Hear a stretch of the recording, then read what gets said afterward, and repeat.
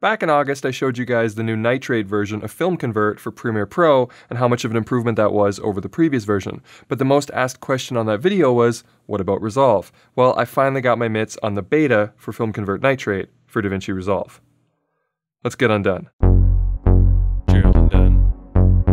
He's crazy. What's happening, everybody? I'm Gerald Undone, and I really want to zig-a-zag Alright, so let's jump straight into Resolve and I'll show you the new plugin. Alright, so let's start off by just showing you the basic way to apply it in Resolve in case you haven't done this before. We're still going to use our node-based grading system, but we're going to apply it like an OpenFX plugin. So I'm just going to make a second and third node here so that we can talk about a couple other things. But I'm going to start by applying it to the second node. That way, if you're used to making corrections prior to applying things like in the first node, you can still continue to do this. Although, to be honest, I haven't really found it to be that important to do that with FilmConvert. I don't usually need to use like lift gamma gain or whatever on the first node because the tools that are available in FilmConvert are usually enough to get the image exactly the way that I want it to look with just a single node. But you can use your regular node-based workflow if you want. All right, so let's go down here to the effects, and at the bottom, we're going to see under film emulation, FilmConvert. In this case, it's Nitrate 3.00 beta 3. Probably won't say all that when you get the final version. And we'll just drop that into the second node here.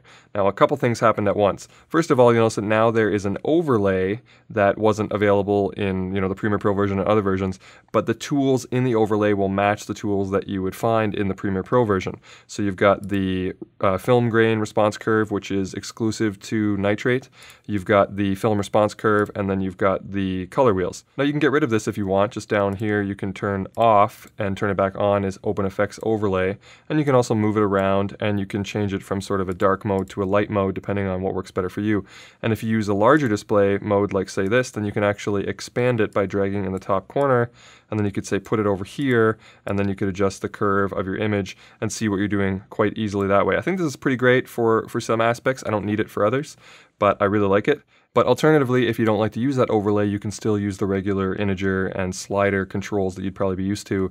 Down here under overlay parameters at the bottom of the FilmConvert panel is the wheels and the grain curve. Now the film response curve isn't controlled in here because you can't really control a curve without a graphic interface, but the color wheels can be controlled.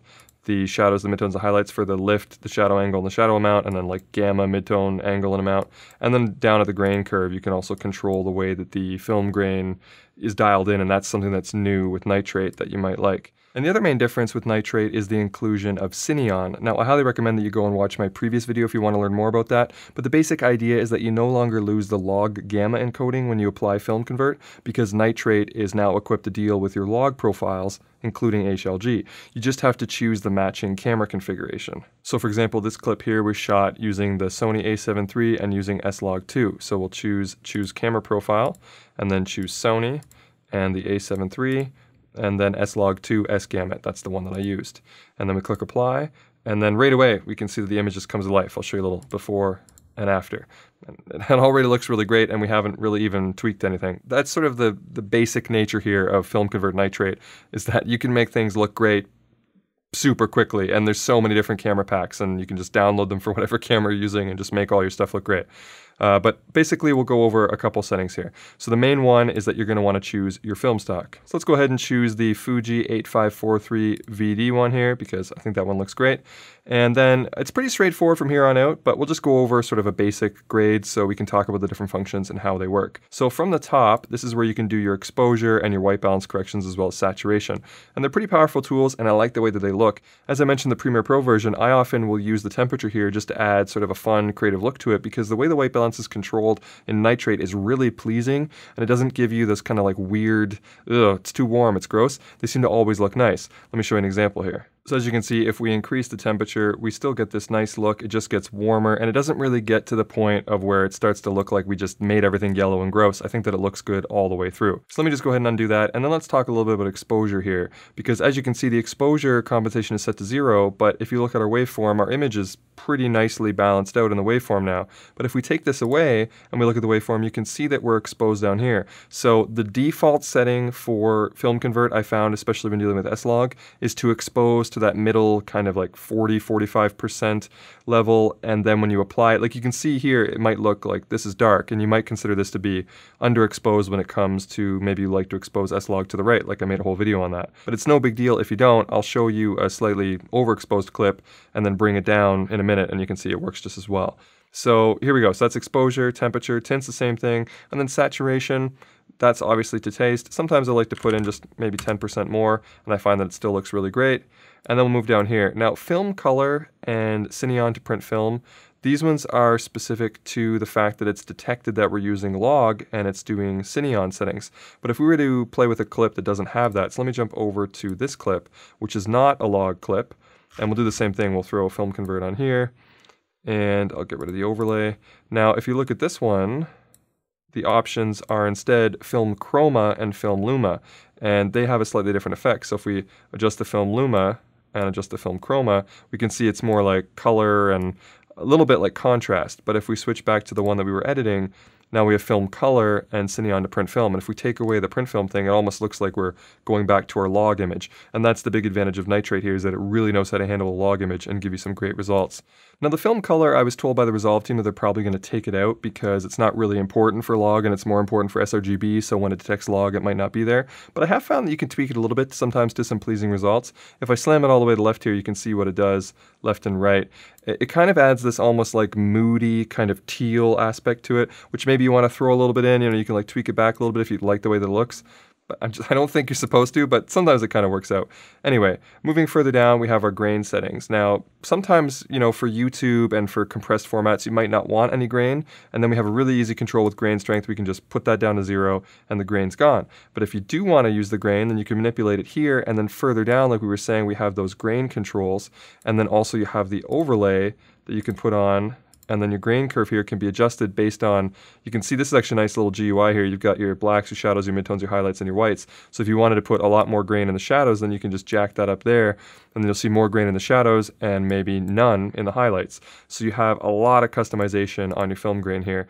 And I think that's probably one of the main, features of Nitrate, but I find that even if you don't care about film grain, you can still get some really great quick grades with it that make it worth it, even if you're not interested in the grain part of film emulation.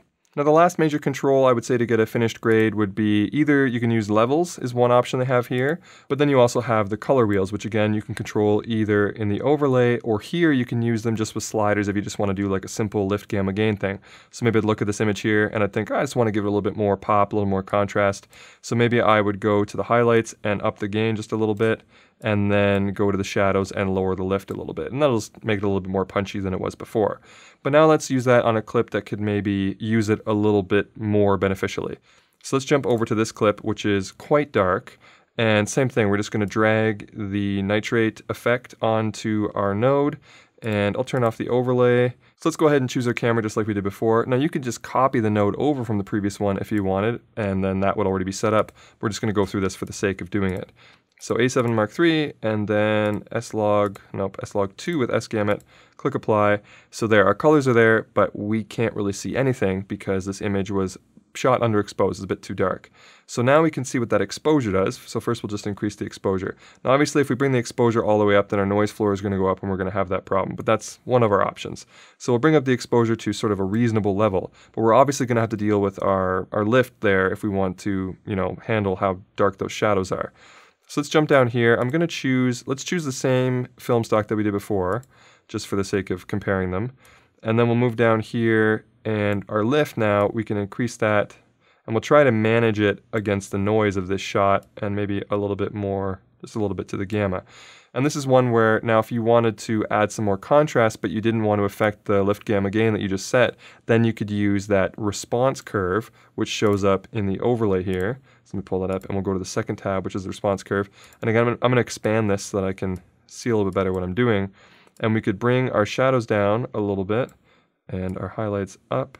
And a shot like this is one where I find that the saturation control usually pays off and again delivers a really nice result. So yeah, that's pretty interesting now. I find that the colors are really interesting and everything's pretty smooth the way that it's rolling through. And we do have a little bit of red clipping, but I don't think that it's that noticeable because of how out of focus it is. So I think that we're good like that.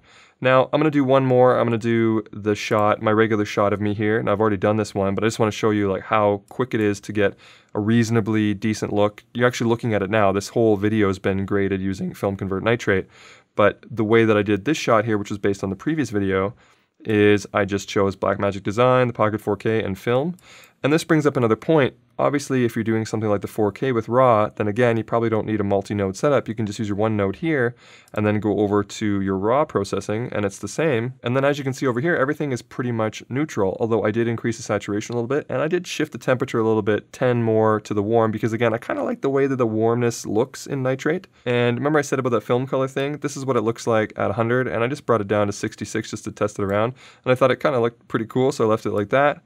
And I turned the grain off because normally I don't have grain when you look at my shot here. And then I just made a couple adjustments to the wheels because I find that if you shoot something not using film emulation and then you start using film emulation, that you find, your blacks are really black and you have a lot of contrast and a lot of spread there. And it might be, when I was trying to make something, not too dissimilar to my regular look, I had to lift up the shadows, push down the gamma and the gain a little bit, just basically sort of reduce contrast in order to make it look how my shot normally looks.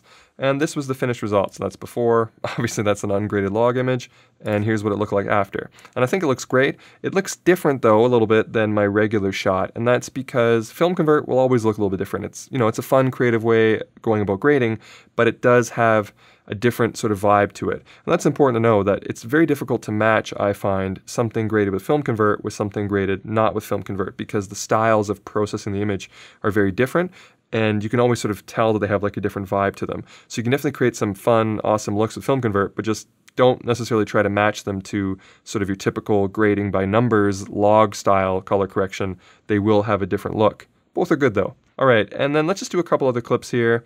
This is one that I thought looked great. I'd showed this in my previous Polar Pro video. Normally I'd done it in a completely different way. The only difference is that I had some mid-tone detail, so to show you how you can add a node on and correct that afterwards. So this was a simple one. I ended up using the same 8543 VD. I find that for the stuff that I shoot, that film stock is very similar to the way that I would go about it anyway, so it's an easy transition one for me.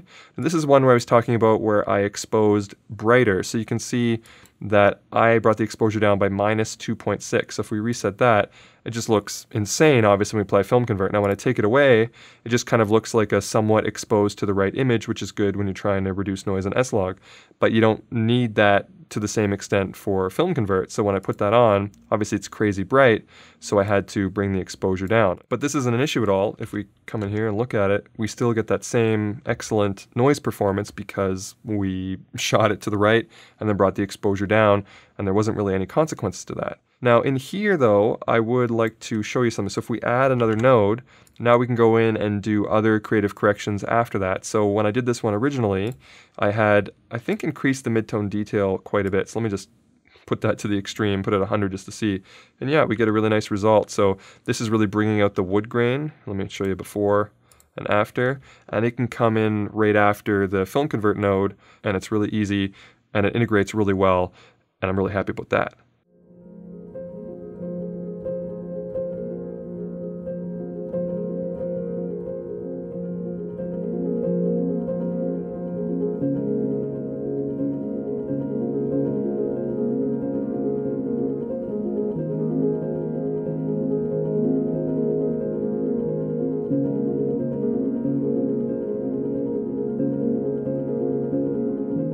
So that's pretty much it. As I said in my previous video, I really like nitrate. I think it's a big step forward for FilmConvert, and it's just so easy to get a really pleasing but creatively distinct look quickly, which definitely makes it worth a purchase in my opinion, especially if you like to shoot sequences that you want to make look more filmic. This is the Windows version you saw here, but the Mac release, I'm told, will be identical. And there's also going to be a Final Cut Pro version coming out Q1 2020, but the Resolve version of nitrate should be available in the next couple weeks, so keep an eye out on their website. I'll put a link to it in the description below.